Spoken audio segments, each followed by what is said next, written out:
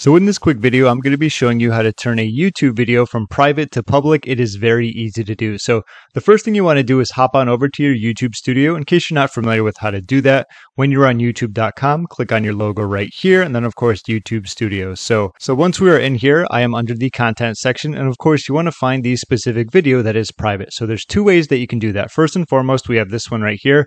All you have to do is hover over this and then simply go to public and then publish. And that's pretty much as easy as it is. So there's going to be another way in case you want to do it. So what I'm going to do is just click on this arrow right here to go into the video.